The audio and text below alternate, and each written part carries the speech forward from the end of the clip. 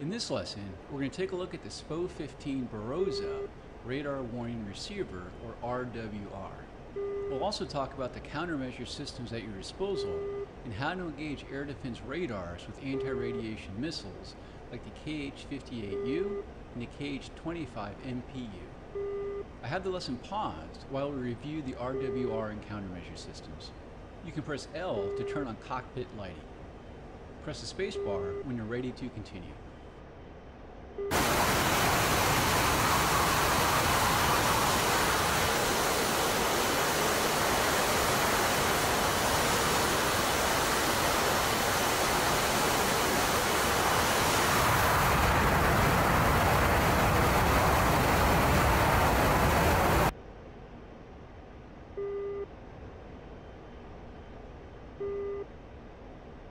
In the bottom right corner of the front dash is the Su-25T RWR panel.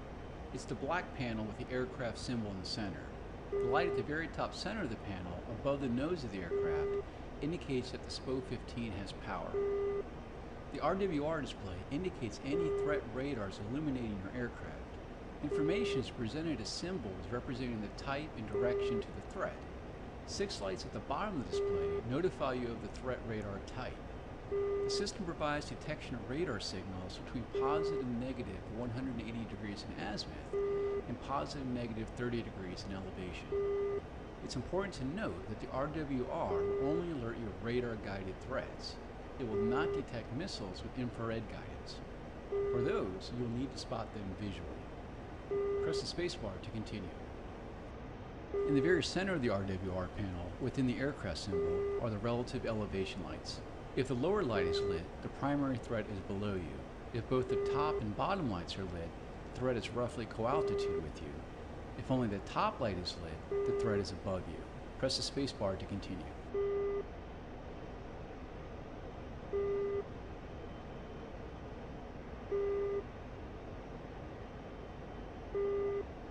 Around about 75% of the aircraft symbol is a ring of lights that indicate the relative detected power of the primary threat radar. The ring of lights generally corresponds to the range of the threat. The more lights, the more close it is. To the right of the aircraft symbol is a single green light. This indicates the relative direction to a detected secondary radar threat. If there is only a single threat detected, as we have now, the secondary and primary will be the same. There can be multiple secondary threats displayed at once. To the right of the secondary threat indication is a larger amber light that indicates the direction to the primary threat. There are 10 such lights that include left and right 10 degrees, 50 degrees, 60 degrees, 90 degrees, and left and right rear hemisphere. There can only be one primary threat indicated at once. Currently, you have a primary threat detecting 90 degrees right, in other words, off your right wing. Press the spacebar to continue. As I've been talking, you'll probably notice that annoying beeping sound. The sound indicates a detected radar in search mode. You have the option to filter RWR to only detect radars that have locked onto you. Do this by pressing right shift and R now. Good. Now let's press right shift and R again to bring us back to non-filter detection. Along the bottom of the RWR panel is a row of 6 lights that indicate the general type of radar that the primary threat belongs to. Currently, the far left light is lit with a C beneath it. This corresponds to an AWACS radar detected off your right wing. Press the spacebar to continue. The AWACS will now be replaced by an early warning radar, or EWR. You can see this indicated by the second light from the right with the F being illuminated, and the primary threat light is now in your right rear hemisphere. Press the spacebar to continue. We now see the detection of a short-range air defense missile radar. These generally support air defense systems like the Shilka, 2S6, Roland, and SA-8. The third light from the right with the H below it is now lit, and the primary threat light indicates the threat is located 50 degrees to the right of your nose. Eventually, the threat SA-8 will lock onto you, and the center aircraft symbol will have a red circle beneath it. This will be in addition to a steady lock tone. Press the spacebar to continue once you've been locked up.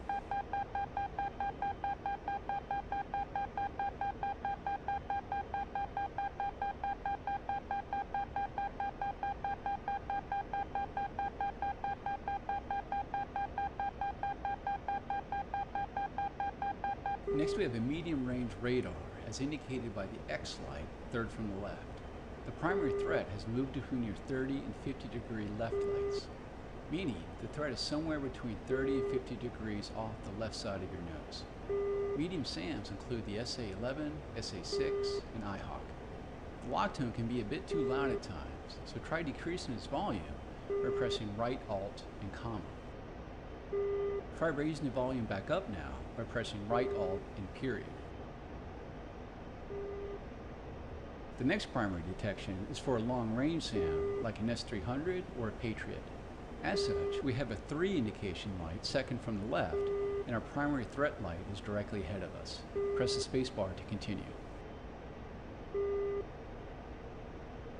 The final threat type is for an airborne radar, as you might find in a fighter. The end light is indicated at the far left of the threat lights. The radar is detected between 10 and 50 degrees off the left side of your nose. Press the spacebar to continue. That should now provide you an overview of how to interpret the RWR panel. You can degrade an enemy unit's lock range by turning on your MPS-40 electronic countermeasure pods if loaded. When ECM is active, it will be broadcasting your presence to everyone. As such, it's best to only turn it on when you're locked up by an enemy radar. We'll make an exception in this training case though, and have you turn it on now by pressing E. Take a look at the right wall of the cockpit. You'll see that the ECM light is blinking as the jammer warms up. Once it's a solid light, the ECM jammer is operating. As mentioned earlier, the Su-25T will give you no warning of being engaged by an infrared guided missile system like the Avenger, Stinger, SA-18, or SA-13, for example. To help reduce the ability of such systems to engage you, it's wise to activate your IR jammer located in the tail of your aircraft. Try this now by pressing left shift and E. When you turned on the IR jammer, the indication light by the landing gear handle in the lower left corner of the front dash becomes illuminated.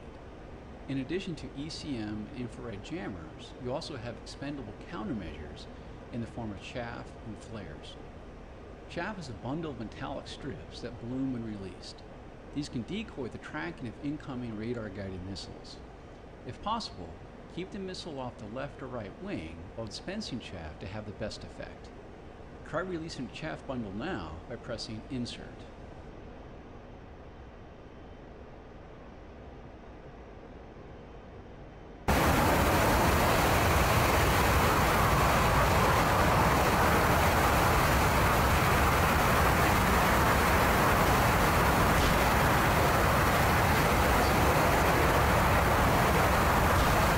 Good chance it's an infrared guided missile. Like chaff, try to get the missile coming to your flight path at a perpendicular angle and release flares. Try releasing some flares now by tapping the delete key a few times.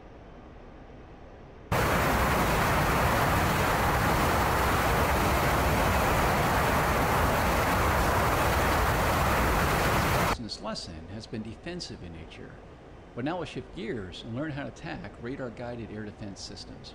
Let's first enter air-to-ground mode by pressing 7. On the center station of your aircraft is hung an L-081 Fantasmagoria Pod that can detect and classify air defense radars. Go ahead and activate it by pressing I. On the HUD, you now have some new symbology.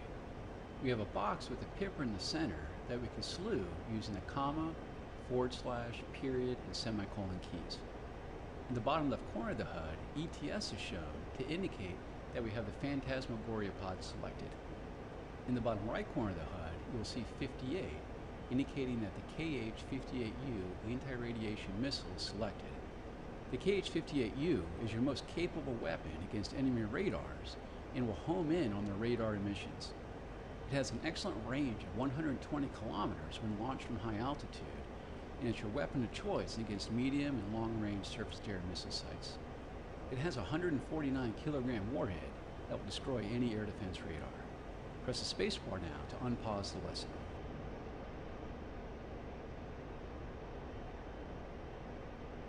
Now that we're in pause, I'll activate a medium-range SA-6 SAM site directly ahead of us. On the HUD, you'll see its location as a diamond with an SA6 below it. If the RWR light starts to flash and you hear an interrupted tone, it indicates that a missile has been launched at you. Use the slew keys to move the designation box over the SA6 diamond and lock it up by pressing Enter. Once locked, the target diamond changes to a circle and the launch authorization cue is given.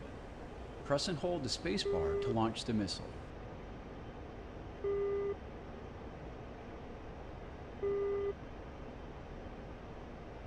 Like most weapon technology, you cannot count on it being 100% accurate. Additionally, more advanced SAM systems like the Patriot, S-300, and SA-15 are capable of destroying anti-radiation missiles in flight. Given this, you may wish to fire more than one anti-radiation missile at a time at advanced SAM sites.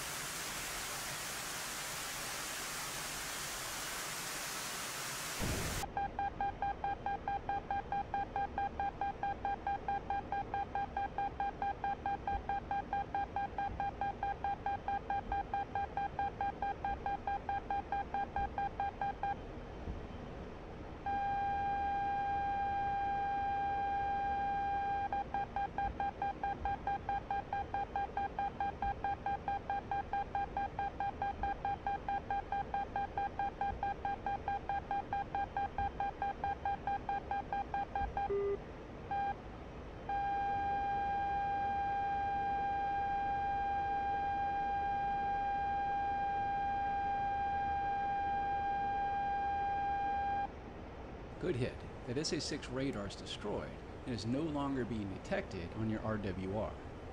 The next missile we will use is the Kh-58U. This missile uses the same airframe and motor as the Kh-25ML we used earlier, but is fitted with a radar homing seeker. It's much smaller than the Kh-58U and only has a range of about 60 kilometers when launched from high altitude. The advantage is that you can load more of them. The Kh-25MPU is best used against short and medium range air defense systems. Press D to select it. I've activated another radar guided SAM site off to your right. Use your RWR to locate the SA-8 radar, lock it up on the HUD, and engage it.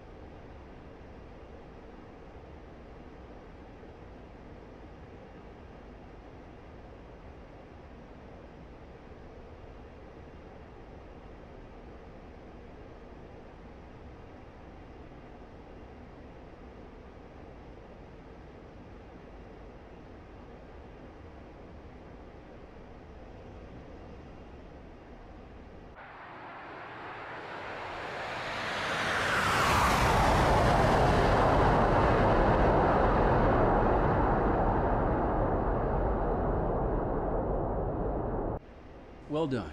You've destroyed both radar targets. You can press the escape key now to end the lesson.